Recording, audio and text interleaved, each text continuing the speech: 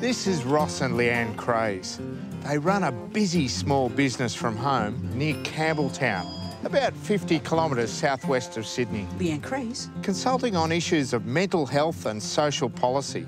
Their business is a member of Beyond Blue's Heads Up initiative, working to create mentally healthy workplaces, including their own. Yeah, certainly did. What are some of the pitfalls of working from home? There's no separation between work and home. And so we just can work very long days, you know, like 16, 18 hours a day if we're not careful. Tell me a bit about your work with farmers. So here it is here. It was at the height of the drought. New South Wales farmers wanted us to go out and talk with farmers about their stress. It was really ironic. That particular period of our work was full on. The itinerary that we had was punishing. I came away from that really aware that I wasn't in fact looking after myself and that I wasn't picking up on my own stress. As it turned out, the solution to their problems was just outside their front door.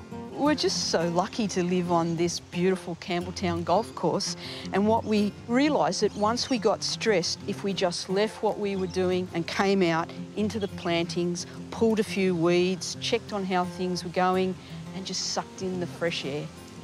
It's about sustainable working.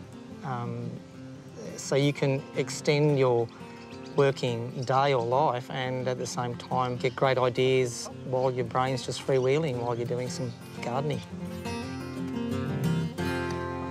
So how do you structure this into your day, or is it unstructured? It can be both. If we've been up and just constantly at the computer screen, you know, one of us will say, let's just have a break.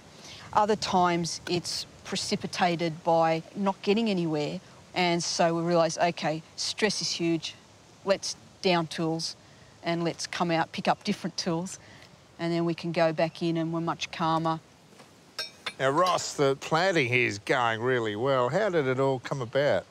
Well, we used to watch all this water just career down the hill through the pathway and into the lake, and it was so sad to see so much water disappearing. So thought we'd do an experiment where in the gap there we just filled up a mound of dirt and then overplanted it with natives and mulch and basically stopped the flow of water whenever it came down the hill.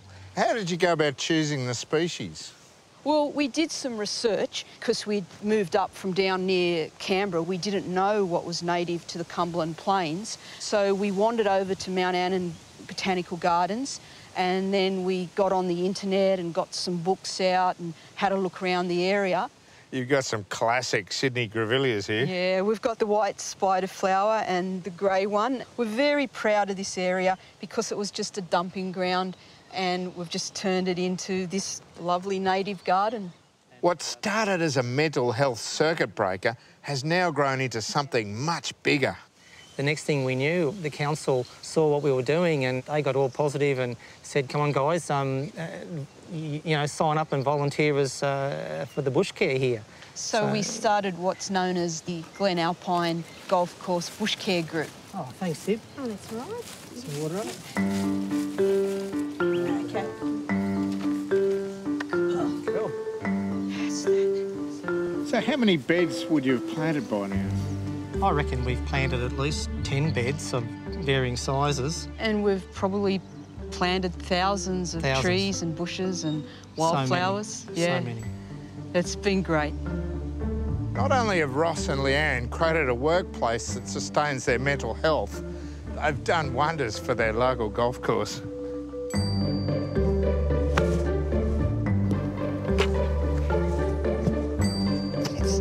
It's an easy game.